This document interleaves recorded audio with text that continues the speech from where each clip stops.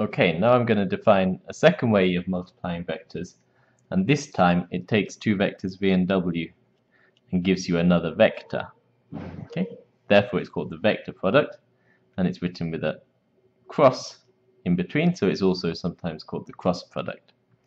So let me define what this is. The definition is a bit more tricky than for the scalar product, but I'll do it in 3 steps. Okay, so first of all, I'll define the length of this vector. So v cross w gives me a vector. The length of this vector is equal to the length of v times the length of w times sine of theta. So very similar to the scalar product result, but with sine instead of cos.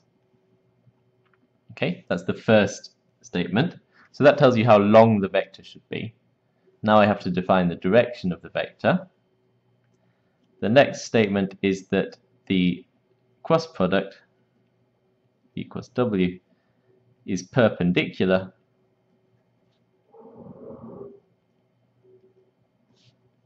to both v and w. Okay. So an important thing about the vector product is it's only defined in 3 dimensions. Okay.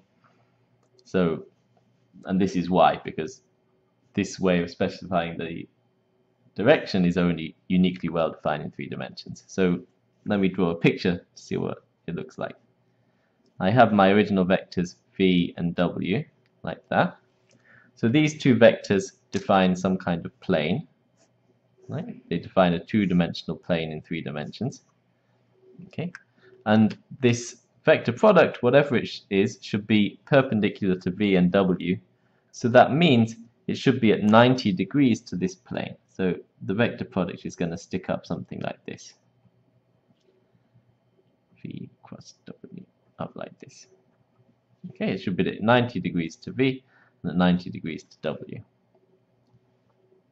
So I've defined its length and I've defined its direction, but you see it's still not quite unique, because I could choose it pointing this way, or I could have chosen it pointing that way.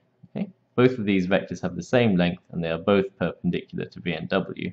So how do I know to choose this one and not that one?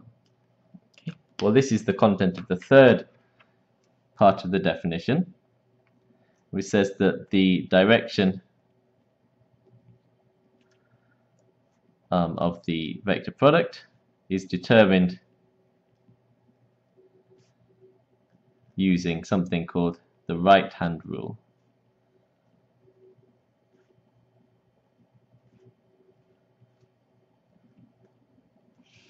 Okay, so the right-hand rule means the following. You take your right hand, that's this one for me, and you imagine that with your hand you push the vector, the first vector, which is v, and you push it towards the second vector, which is w. So in this case I have to start from v here and I have to push it towards w this way. Okay, and then if you do this, the direction your thumb is pointing will tell you the direction of the vector product. So in this case, if you imagine, take this plane and you push the vector v towards the vector w, then your thumb will be pointing up. So that means you should choose the vector pointing up here and not this one pointing down. Okay, so this right-hand rule, there are a few other rules, like there's one called the corkscrew rule. Some people like to use their 3 fingers like this to tell you which way it should be, and so on. They all give you the same result. So you can ask why. This looks fairly arbitrary, right? Why don't we use a left-hand rule, where I take my left hand and then push the vector v towards the vector w, and then my thumb will be pointing down in this case. So why do we use the right hand and not the left hand? Well, it's just a convention. If everybody used the left hand rule, it wouldn't matter. If everybody uses the right hand rule, it doesn't matter. The problem is if half of the people decide to use left and half of the people decide to use right, then you have an issue. Okay? So whether it's right or left doesn't matter as long as everybody agrees. And because I guess most people are right-handed, they chose to use the right-hand rule rather than the left-hand one. Right, so this uniquely defines the vector product, right? I've told you how long it should be. I've told you it should be perpendicular to v and w. And finally, I've told you to choose the direction using this right-hand rule. Okay. So that's the definition. However, again, if I have the components of v and w in an orthonormal basis,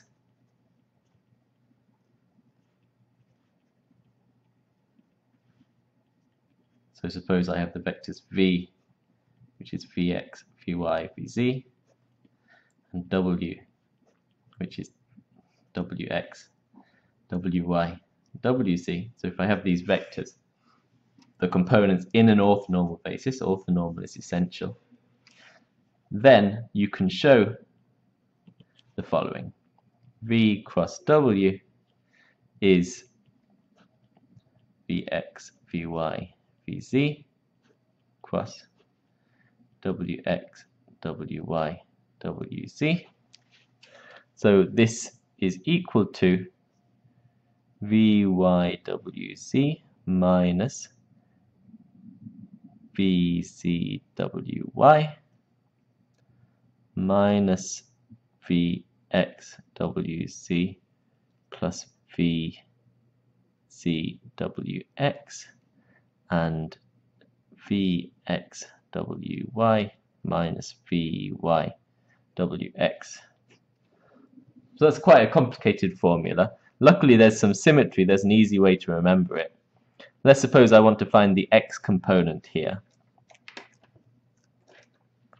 So let's suppose I wanted to find this value here. Okay. What you need to do is look at the other values in v and w. So if I want to find this one, then I should look at if I want to find the x component, then I should look at the y and z components.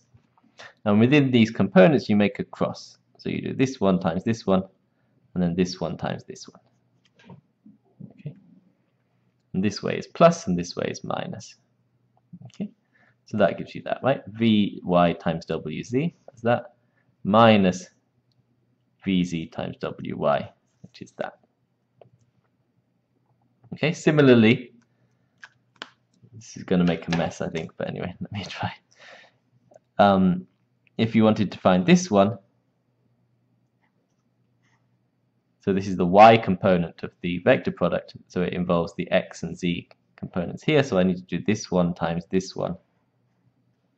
That's vxwz, that, and then vzwx is that. Okay, but note this time, this is always confuses people. The middle one, the minus is the other way around. So in the middle one, this one is minus and this one is plus. Whereas in the first and third one, this one is plus and this one is minus. Okay, and then I may as well finish making a mess. Finally, if I want to get this last one here, the z component, then I need to multiply the x and y components together in a cross like this.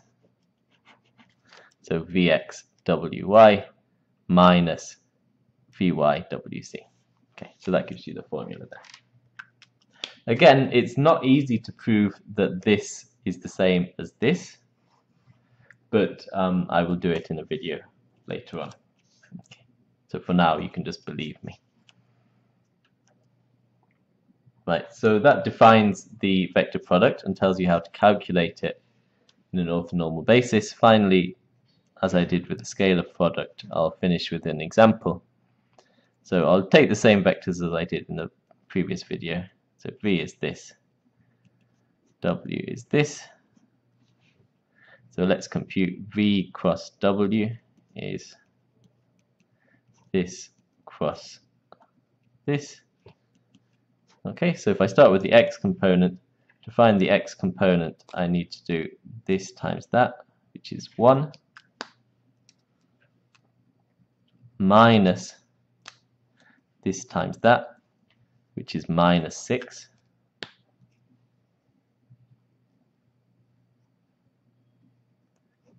Okay, to find the y component, I need to do minus this, which is 2.